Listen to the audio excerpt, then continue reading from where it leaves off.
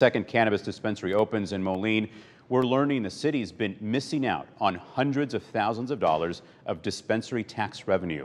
Joe McCoy tells us how this slipped through the cracks and the impact it'll have on the city. It's new on The Current. It's the kind of situation my family would characterize as just a damn shame. As Revolution Dispensary opens its doors on Friday, the city of Moline is realizing it's been missing out on $300,000 to $500,000 of tax revenue.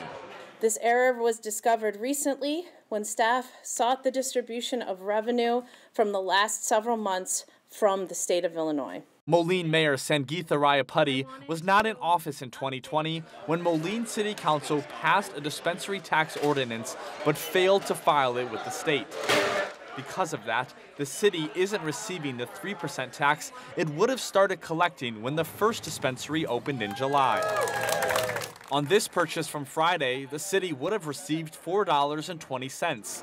This one, city's $2.68. There was a period of chaos at the city of Moline in 2020. You cannot have interims and missing directors and chaos because it leads to errors in oversight.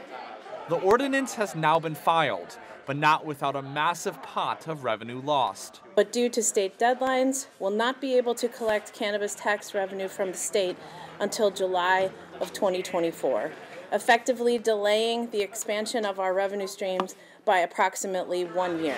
Mayor Rayapati says the money was going to be used for economic opportunities for folks in need, but the lost revenue will not affect the city's everyday budget. Due to conservative budgeting and following a philosophy of use of the cannabis tax as opportunity revenue, in other words, used to expand services rather than pay for essential services, this error will not significantly impact our 2024 budget. Unfortunately for Moline, they aren't quite living the high life. In Moline, Joe McCoy, WQAD News 8. Now, Moline is looking into whether or not the state can back pay some of that lost tax revenue. As of now, they do not have an answer.